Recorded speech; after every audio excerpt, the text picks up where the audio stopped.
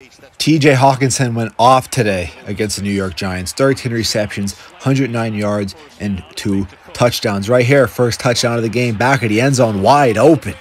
Gives the Vikings a 7-0 lead. And right here, a little screen pass. He takes it all the way, showing that kind of speed, but hey, good vision.